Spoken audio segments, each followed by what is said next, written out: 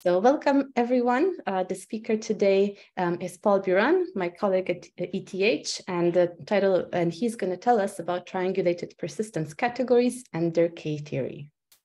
Okay, thanks for the invitation. And so like I said earlier, before we started, I feel a bit of an outsider in this forum because I do not really work in applied topology. So just feel free to stop me if I talk about things that are too well known, or vice versa if they are it looks that I'm going over them too quickly. So I just don't know exactly the background. So anyway, this is a joint work with Octave Cornea and Zhang, and it's going to be mostly a formal talk, an algebraic talk, in which we will try to create a marriage between two concepts. One of them is triangulated categories, and the other one is persistence structures. So these are called this so-called TPC, triangulated persistence categories. And let me, for some reason, I cannot erase what I did here, but anyway. So what is a persistence category? Well, this is exactly what you would expect it to be. There are no surprises here. It's just a category. And for every two objects, the home of the two objects is a persistence model. I will work over a field. So the persistence models will be over fields. And there are certain assumptions that you put here. The identity elements in home XX are in persistence level 0, as you see here. And also the composition is compatible with a persistence structure in the obvious sense. I mean, that's a kind of a natural condition here. And also the levels add up. So when you compose a morphism from level S with a morphism on level R, you land in level R plus S, as you see here, right? And once you have a PC, a persistence category, there are two categories associated to it immediately. One of them I call C0, and the other one is called C infinity. So C0 is just, you just go and take persistence level 0. And because of these assumptions I made earlier, this is really a category. When you compose things, you land inside the same homes. So this is called the C0 category, and there is the C infinity category, which just take the direct limit over S. S is the persistence parameter, going to infinity, and you see what survives when you go to infinity in the persistence level, and this is called C infinity. And these are categories for obvious reasons, I mean, for formal reasons. Now, there is a concept called shift functor, which might look slightly confusing, but it's really nothing very complicated. So this is not a functor, this is a family of functors, one for every real number R here. And, you know, they compose, if you compose the shift R with the shift S, you get shift R plus S. And basically, the idea is that when you shift an object, the home at persistence level S gets shifted by the amount of the shift the functor gave you.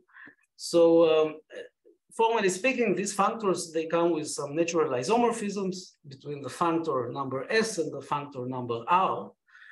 And these things shift persistence level by R minus S. So I'll try to kind of be more down to earth what's going on here. So you see, if you look at home at level alpha minus R of the shifted object sigma R of X, comma Y, this is the same thing. It's isomorphic to the home at level alpha of X, comma Y without shift.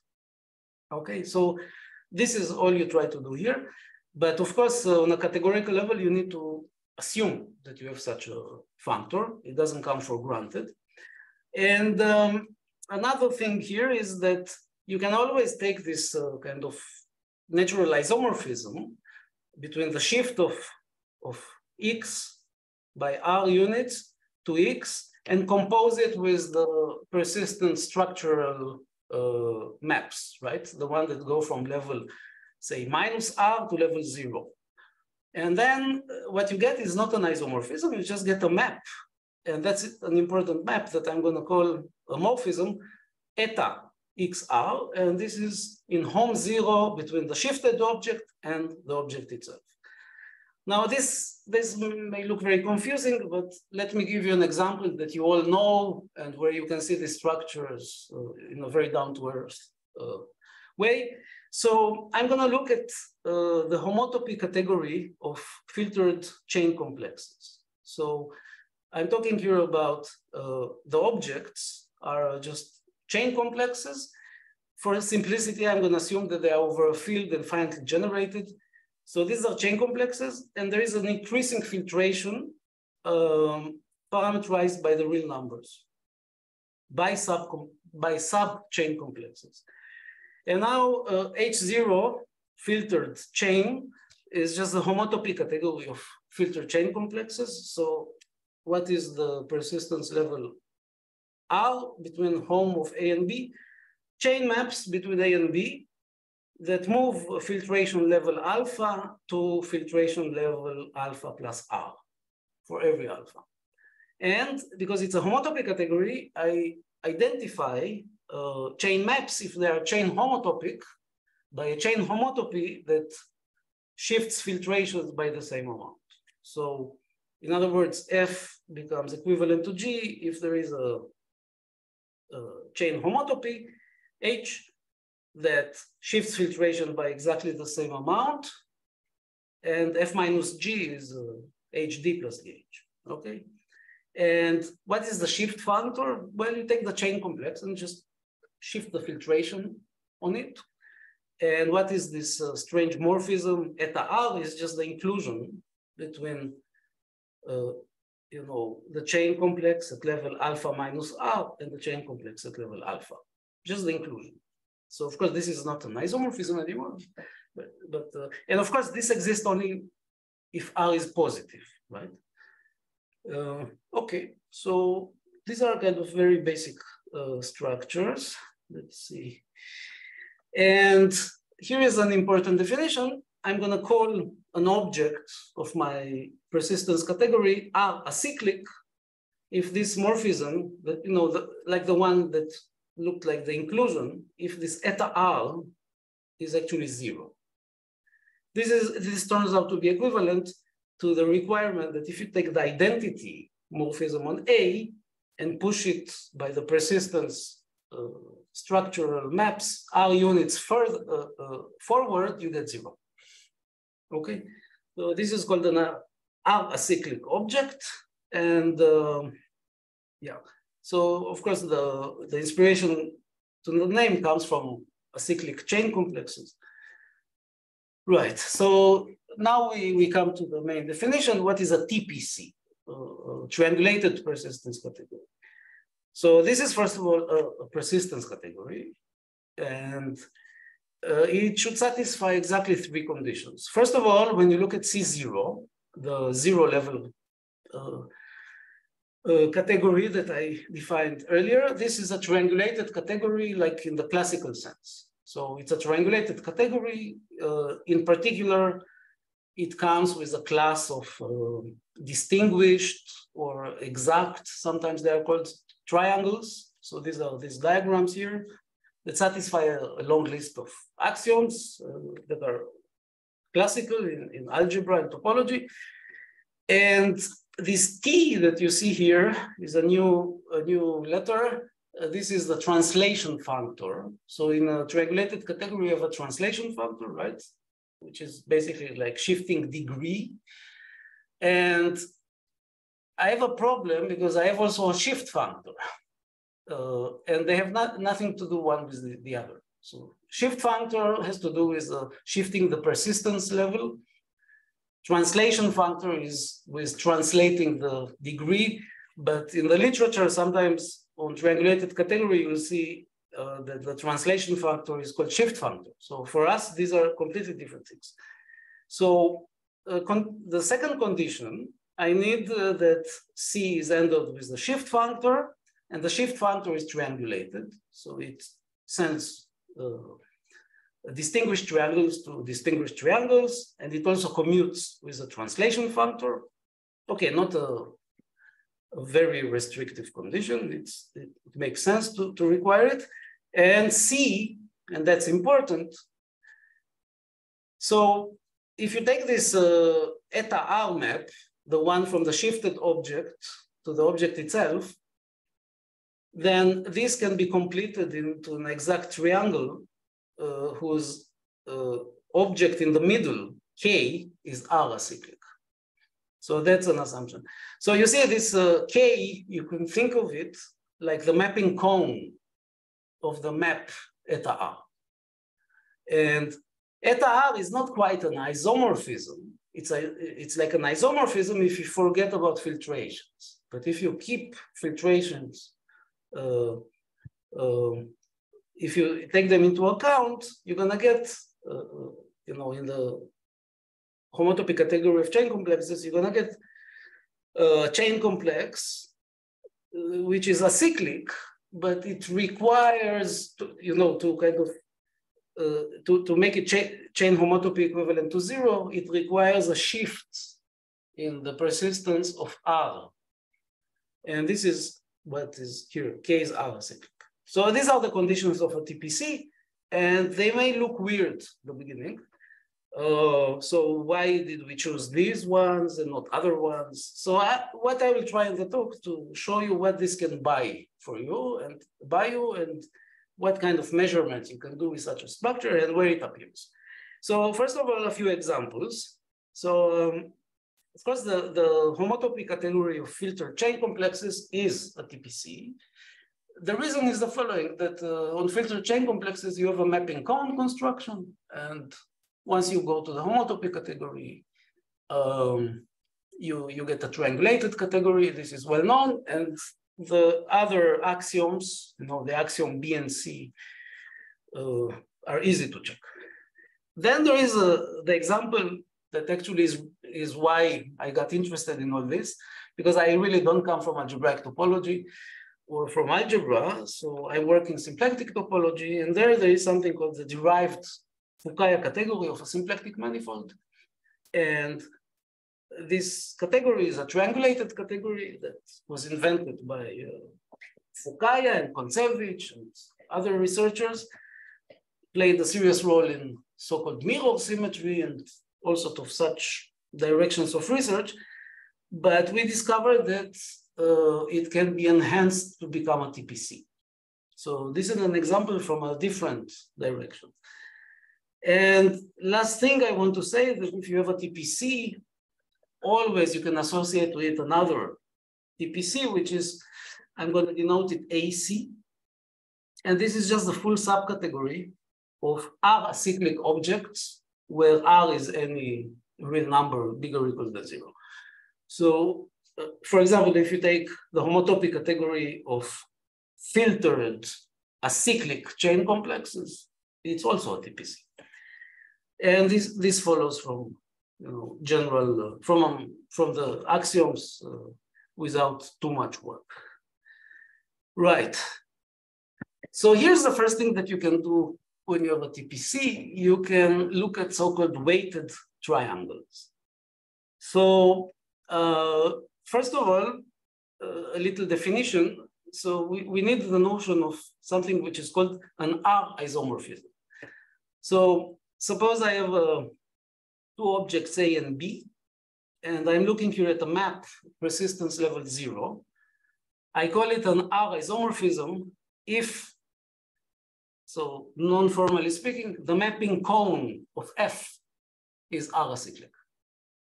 So formally speaking, if there is a distinguished triangle, A, this one, A to B with the map F, and then to some R acyclic object, K. This thing is called an R isomorphism, and R isomorphisms are not isomorphisms. They are almost isomorphisms. In what sense? So here's this remark. If you have an R isomorphism, it has so-called R inverses. So it has a left and a right R inverse, this phi and psi that you see here.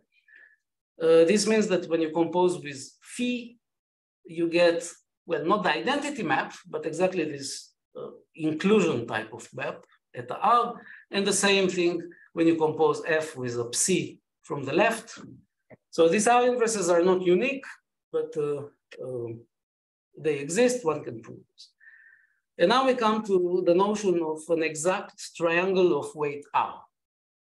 So just to warn you, an exact triangle of weight R is not an exact triangle at all. It would like to be, but it's not. So the definition is as follows. So the shape of the diagram looks like this. A goes to B, goes to C, and then you shift R units backward TA. T is the translation of A. So the diagram looks like this. And the diagram should be in C0. And I call such a diagram an exact triangle of weight R if there is a genuine distinguished or exact triangle in C0. So this one. So here the objects are A, B, and C prime. So this C is replaced by C prime. And basically the genuine triangle and the one of weight R are R isomorphic one to the other. So formally speaking, what you have here is that, you take the genuine exact triangle, and then on top you have the left and right inverses, one of the other, maps phi and psi, which identify C prime with C by R isomorphisms. And then you get the original triangle by, composing with these maps. So up to R isomorphisms, I think this is the best way to think about it. The triangle is distinguished. So of course, a genuinely distinguished triangle is of weight 0. So here's a theorem. It's a formal theorem. It's nothing very special here. It's very general. So you see, if you take C0 and you take the acyclics in C0, which is a triangulated subcategory, then there is a general construction in category theory called the Verdier localization, which appears in triangulated categories. If you do this localization, you get a category C infinity. So C infinity is really equivalent to this category. And another thing that is well known, that Verdier localization will give you a new triangulated category. So what is interesting is that this C infinity is triangulated as well. And of course, when you look at this description, it might be not so obvious to guess how the exact triangles in C infinity look like. But if you kind of unwrap it, you see that the distinguished triangles in C infinity are basically images of weighted triangles in C. So images under this direct limit. So, so you get a triangulated structure on C infinity. So let me quickly say something about K theory. So of course, if you have all these triangulated categories, you have the Grothendieck group. So I'm going to say very classical things about it. I'm not a specialist in K theory. Just to remind, so that we are all on the same page, if you have a triangulated category, you can associate with the K group or the Grothendieck group. Usually it's written K0 of D. So this is a quotient of a free group by some relation group, subgroup. What is a free group? You take the free group, free abelian group on the objects of the category, and the relations are as follows. Each time you have a distinguished triangle in your category, you put a relation that looks x minus y plus z equals 0. You collect all these relations, you get a subgroup, you quotient by it, and you get the Grothendieck group. And this kind of plays a role in this theory. And just what happens in our case. So in our case, I need to introduce here a ring that everybody knows, but in each field of research, it's called by a different name. So in symplectic topology, this is called the ring of Novikov polynomials. I'm sure that in other areas of research, it has a different name. So these are just formal polynomials, not polynomials, formal things that look like that, where it is a formal variable. The coefficients mi are integers in my case, and the powers lambda I are real numbers. And you are doing only a finite sum here.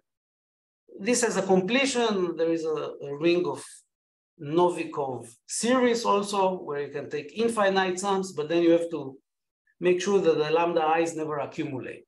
So when you go to infinity, they also go to infinity.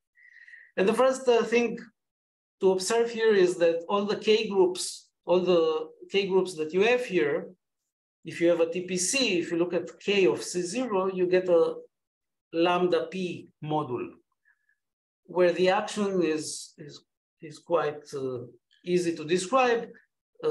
The formal variable t to the power r acts on a k class x by shifting the object x r units and taking the k class.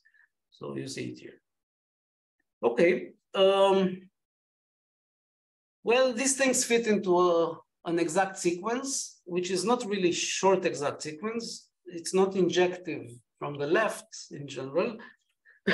So k of the acyclics maps to k of C0, and this surjects on k of C infinity. And the map, the last map here, this one, it can be, I mean, all these maps are induced by an object goes to itself, but in the other group. But these are really maps of lambda p modules. And if you wonder how come k of C infinity is a lambda p module, because this is not a persistence category anymore, well, it has kind of an obvious, a bit forgetful lambda p module structure. So a polynomial q of t acts on a k class by just setting the variable t to be 1. And then you just get a lambda p module structure. So this k theory is very much related to barcodes. So suppose you have a persistence module n, and b of n is the barcode. So I work with a convention in which my barcodes they look like this. They are closed from the left and open from the right, the intervals in the bars, and mk are the multiplicities. Then I can define a Novikov polynomial from the barcode. Each time I see an interval ak, comma bk, I take t to the power ak minus t to the power bk, and I use a multiplicity as coefficient, as you see here. And if the bar is infinite, so if bk is infinity, I just t to the infinity I set to be 0. Now, if I have a graded persistence module, so this means just a sequence of persistence modules, each of them indexed, so the index by the integers. Then I can take an alternating sum of the previous polynomials I described, and this is called lambda of m, as described here. I get a Novikov polynomial. And the general theorem you can prove about these things is that there is a pairing between k of C0 and k of C0, only that the first k you have to take with the opposite lambda p module structure. The pairing has values in Novikov polynomials, and the pairing is just the following. You take two k classes, you represent them by objects, x and y. So it's easy to prove that every k class can be represented also by really by an object. And now you just take the homes in your category between x and all the translates of y, and you take the, this thing that I cooked from the barcode of this. And the theorem here is that this is well defined on k classes, not just on objects. So what's written here, you can always do. The theorem says that this descends to k theory. And this is basically a generalization, a persistent generalization of Euler characteristic, if you like. It kind of calculates some kind of Euler characteristic below every persistence level. So this is what you get in the example of the homotopy category of filter chain complexes. So the C0 category, the K group is the ring of Novikov polynomials. The unit is just represented by the chain complex of rank 1 concentrated in degree 0 and filtration level 0. The acyclics, they have the Grothendieck group is just all the Novikov polynomials, such that when you plug t equals 1, you get 0. And the last one is not surprising, right? K of C infinity. So C infinity is like, it's a category where you have filtered chain complexes as objects, but you forget about the filtration. So each of them is filtered, but if you have the same chain complex with two different filtrations, they are isomorphic. So obviously K is going to be Z, right? Because the Euler characteristic will give you the isomorphism. So this is K theory. So there is some kind of measurements you can do with K theory. And now I get maybe to the thing that is, at least for us, was the main motivation to look at this. And it's called the fragmentation matrix. So that's a general question that you can ask. You have a TPC and you have an object. And usually in triangulated categories, you try to decompose every object as an iterated cone or an iterated sequence of distinguished triangles with some kind of simple set of objects that are called the generators of your category. So an iterated cone decomposition, so this is kind of something that appears in topology usually, of X is just a sequence of distinguished triangles. So how should you think about it? You start with object 0, you attach to it the object x1, and the mapping cone is y1. Then you take y1, attach to it x2, and the mapping cone is y2. And you continue to attach objects. The objects that you attach are x1, x2 until xn, until you get an object, an object yn, which is your x. So the only thing is that I'm faking here. These are not exact distinguished triangles. These are weighted triangles. So this concept is well known in topology. If these are, you have no R1, R2 until Rn. If these were honest to go distinguished triangles, this would be an iterated cone decomposition. But in a TPC, this is what you might want to try. And then this iterated cone decomposition has a total weight. You sum the weights of the distinguished triangles you encountered in this decomposition. I'm also denote by L of D the linearization of this iterated cone decomposition. These are just the objects that you attach, x1 until xn. So you see that this thing comes with a measurement. And now that's again something very general and follows from axioms, that this weight behaves additively with respect to cone refinements. So, if you decompose X using the objects X1 until Xn, and then you pick one of them, say Xi, and decompose it with some objects, say A1 until AK, then you can write a longer cone decomposition of X, where instead of Xi, you plug in, the translations of the A objects. And the weights just add up. And the proof of this uses something that I didn't go to. This is called the weighted octahedral property that TPCs have. This is a TPC analog of the octahedral axiom in triangulated categories. Right. So now, once you have these weights, you can ask the following question. which originated really in symplectic topology in some geometric context.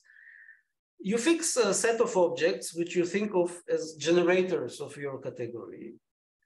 And so this F is like an auxiliary fixed collection of objects. And now you take two objects and you want to know how hard it is to get X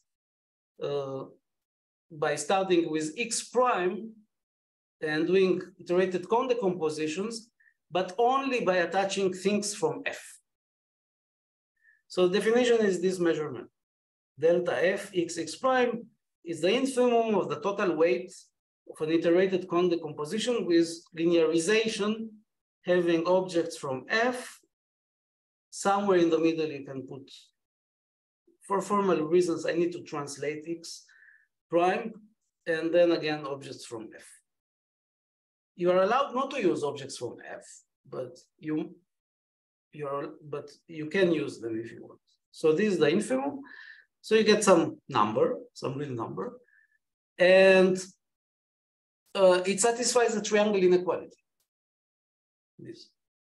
And this has to do exactly with this subadditivity of the weights that I showed earlier, this one.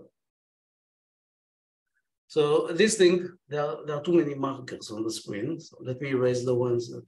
So what you see here implies basically this inequality. Now this quantity is not symmetric, so you symmetrize it. So you take the maximum of delta F X prime and delta F X prime X.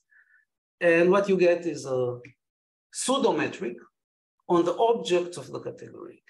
So it's pseudometric because it might vanish.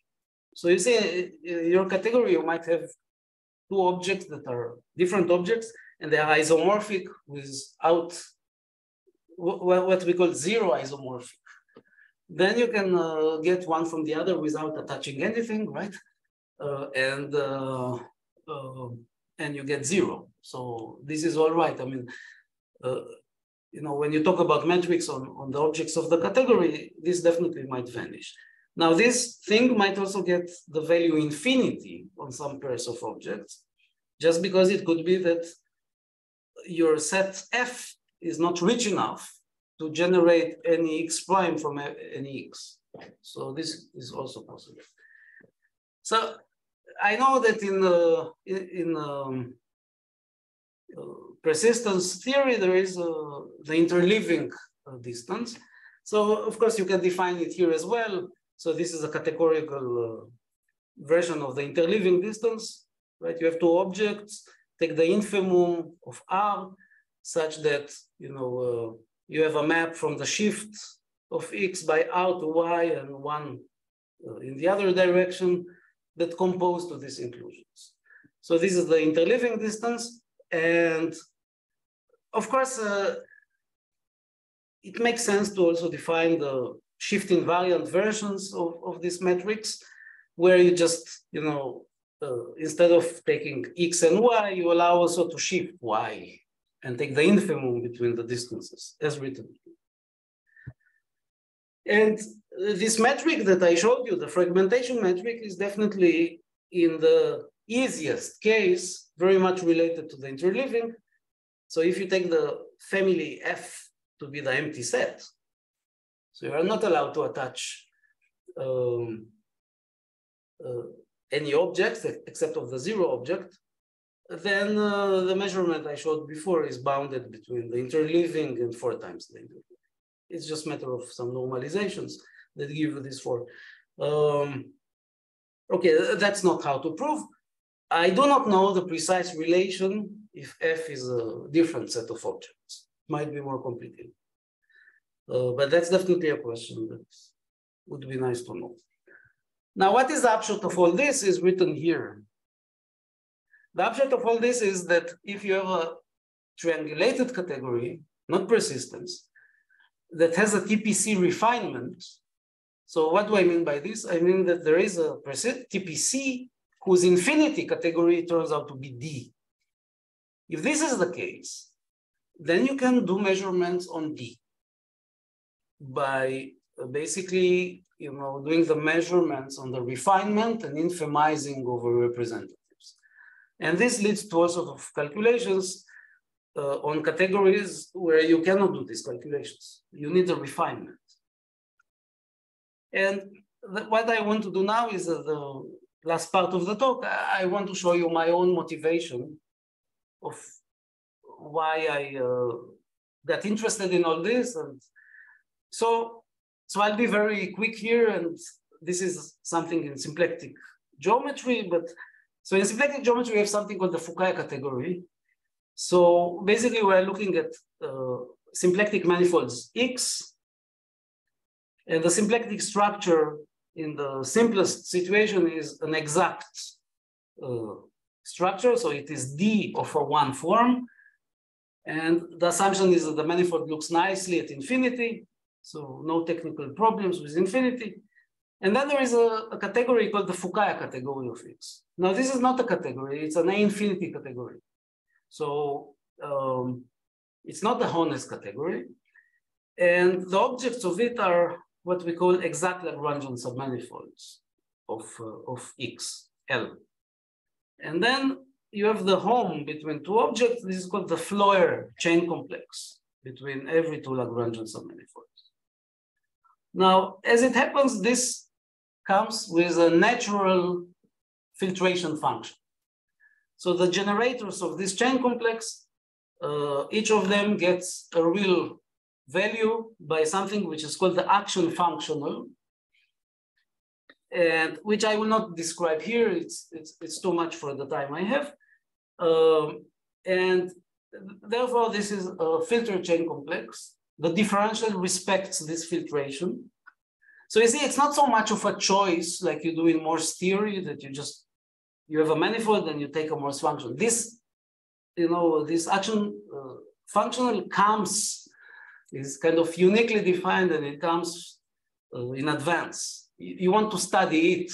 You don't want to study other functionals. And the point is that this, and now this Fukaya category can be enhanced to a triangulated category called the derived category. The homes now become Floer homologies, and you can get persistence Floer homologies using this filtration. And the point is that this has a natural TPC refinement. And this is basically the work that we did. So you can do all these fragmentation measurements that I described earlier, and they have a geometric meaning on the space of Lagrangian submanifolds. And I will end, I have exactly 3 minutes. I will try to show you that even the K-theory, in the case of Fukaya categories, can detect something geometric. So this is a theorem that is not very hard to prove. If you take this TPC refinement of the Fukaya category and take the K group of it, and take two objects there, then the pairing that I showed you earlier gives you a Novikov polynomial, which is, well, it's not symmetric, but it satisfies the following identity when you switch between C and C prime. And this comes from some type of duality that exists on the Fukaya category. So you have to take the variable t, change it to t inverse, and then multiply by some sign, which turns out to be -1 to the dimension of the Lagrangian.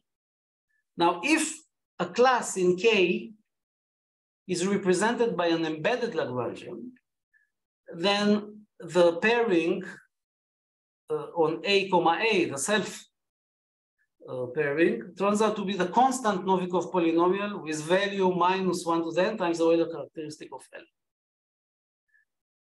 So this is a kind of potential to, this might detect immersed from embedded Lagrangians. And indeed, in this case, you see a two-dimensional manifold, which turns out to be a plumbing of two cylinders. The red stuff is the Lagrangians. So here you see an embedded Lagrangian, Q. And what you see here is an immersed Lagrangian, S. And they are both objects of this derived Fukaya category.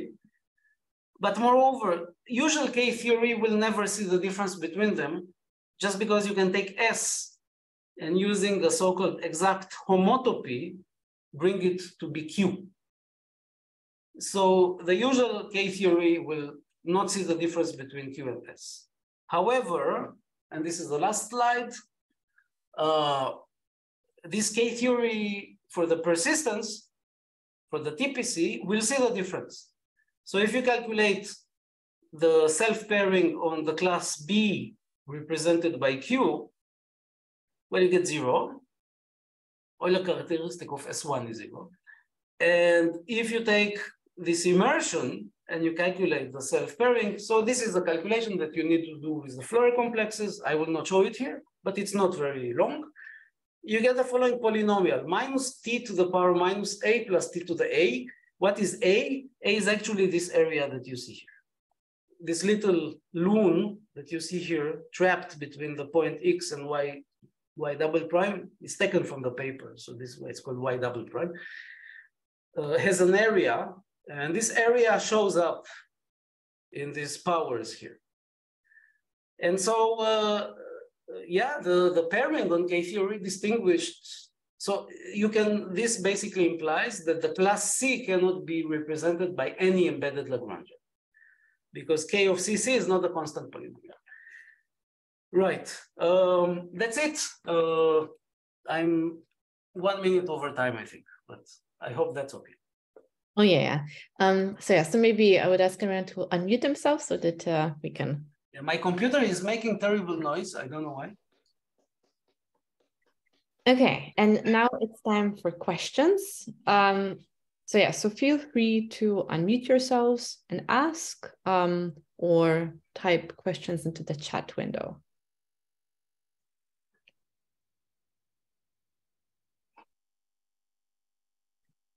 So maybe I can start while we're waiting for some of the questions. Maybe a very naive one, since I'm not an expert in symplectic topology. But can you use this to do some kind of classifications potentially of certain symplectic manifolds, for instance? I don't know the answer, but I will ask a question in the same direction, to which I also don't know the answer, but it might be accessible.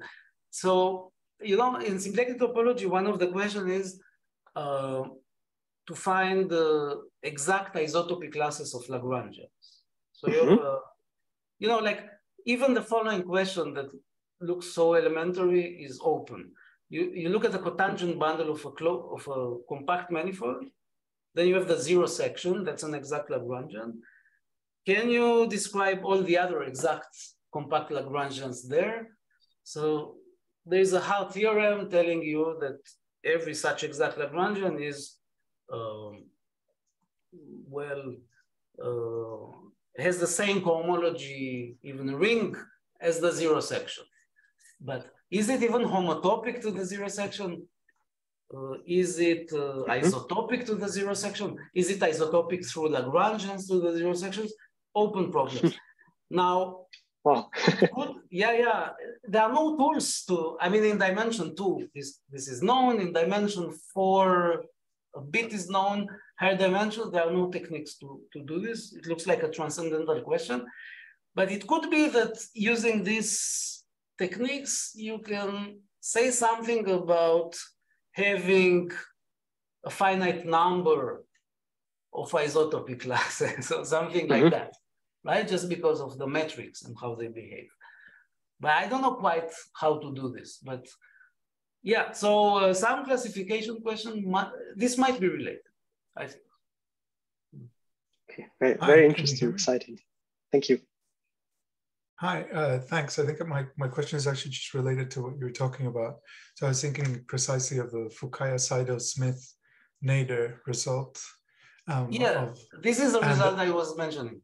Exactly. So like, I was thinking, I mean, very heuristically in those proofs, it's, you know, matching Lagrangians locally so that you get this basis representatives. So my question, I guess, which is naive, but just to try to understand how your technology could fit into that, how would you represent these basis elements using your persistent Well, categories? you are talking I mean, probably about the Lefschetz thymballs or something like that. Yeah, say for example, yeah, if you have like Lefschetz thymballs and like what, like how, because in those, you know, you get like things that kind of match locally and then you split them up.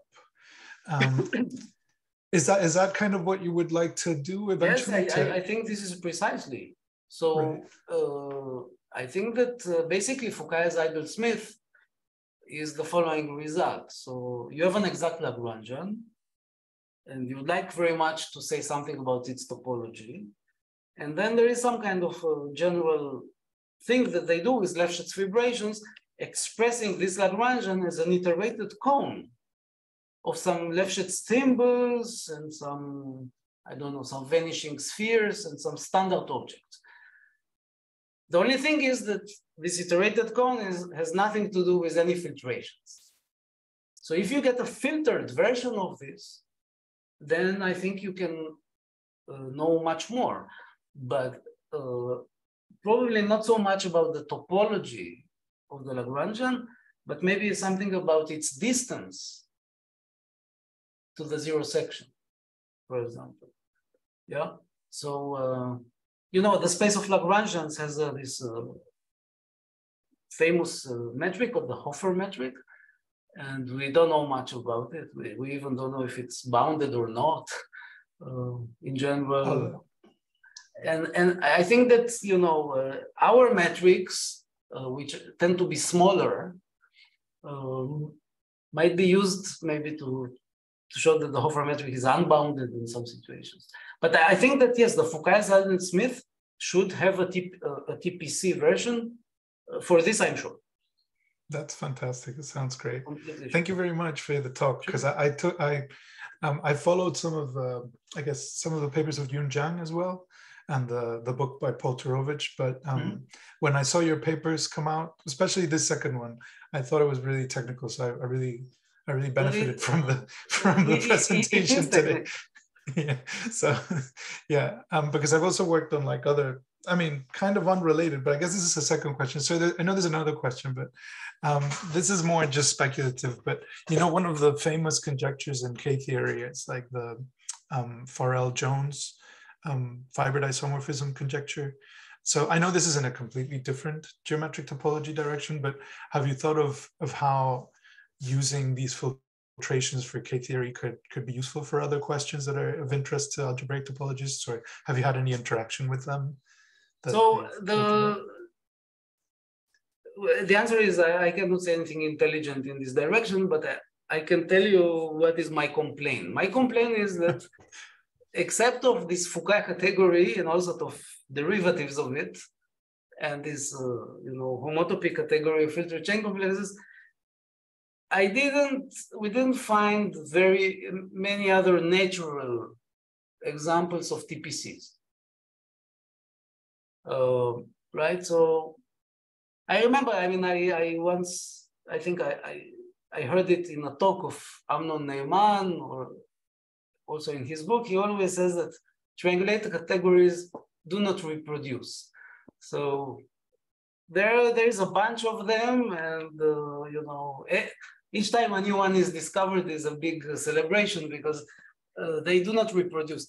And with TPCs, I don't know what is the situation. So in our paper, we of course, we described other TPCs coming more from topology, you know, like general topology, but I'm not sure the topologists are very interested in them. The one on the derived Fukaya is definitely of interest, I think, as a TPC. And, you know, one question that one could ask is, you know, there is a mirror symmetry conjecture and now theorem in many cases, saying that the derived Fukaya is equivalent to some category of derived category of coherent sheaves on some algebraic variety, the mirror variety. So if the derived Fukaya has a TPC refinement, does the other side, the coherent sheaves, maybe this one has a TPC refinement?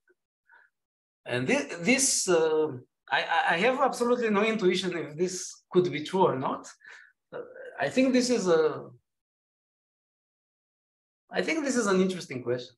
You know, like, I would be curious to know Even you know, on some example, it would be great to know. So yeah, I don't know of TPCs that appear naturally in other branches of topology. I would love to hear, to see. I would be really interested, but I don't know. Well, thank you very much for the answers. They're really fascinating. And thanks for the talk on the organization. Welcome. Thank you. Yeah, Georg, your turn. Hi. The camera doesn't work so often. It's okay. I'm not that interesting looking. Thank you so much for the presentation. Really fascinating. I learned a lot, and I know almost nothing. So this is perfect for me. I know a little bit about symplectic geometry because I do a lot of things in mechanical problems. And the main issue that I'm sort of dealing with are usually singularities. And so my question in a way relates to that, in that on this slide, you show this difference between the BB and the CC case, and you said A captures the area of that trapped loop at immersion. Yes. So this picture is great for my question, because on the right, I could actually think of two examples, one being what you have and the other one being sort of a self loop, if you will. Right? So it crosses over itself and then it has a loop that returns on itself. And if I think about deforming that to try to resolve the crossing in the case that you show, maybe I have just a touching point and then I go over to the 0-0 case. Whereas if it's an intersection, I might actually go through some sort of cusp situation. And I don't know if that's at all relevant in this context, or if your argument would actually show the difference between the two resolutions. I don't know if I make any sense, but that's roughly my question. I think that what is possible probably to do, I think I kind of know how to do it. Is this number A that appears here. So there is another way also to think about it. It is also what we would usually call the Hofer energy that is needed to move from S to Q. So you see, when you're doing Hamiltonian isotopies or exact isotopies for Lagrangian submanifolds, there is a metric that shows up. So you can think of it as a path of immersions that start with S and end up with an embedding Q. And this path can be assigned to some distance that was defined by Helmut Hofer a long time ago. And of course, you can try to infamize this path, and this leads to some metric. And I think that this number A that appears here and is also this area of the Lund is going to bound from below the Hofer distance, the Hofer energy needed to move from S to Q. But this I'm pretty sure. Which is interesting that K-theory knows such a thing. I think it's conceptually interesting. But this will not tell you what is the most efficient way to do it. It will just tell you what is the length of the most efficient way. And I actually don't know if going through a cusp or just going through a tangency here, what would be more economical? I really don't know. Interesting question. All right, thank you so much. Yeah, super interesting. Yeah. Thank you. Yep. Okay, so do we have more questions from for Paul? Okay, so in that case, thank you very much, Paul. So I'm going to pause the recording here, and if anyone wants to ask questions offline, feel free to do so.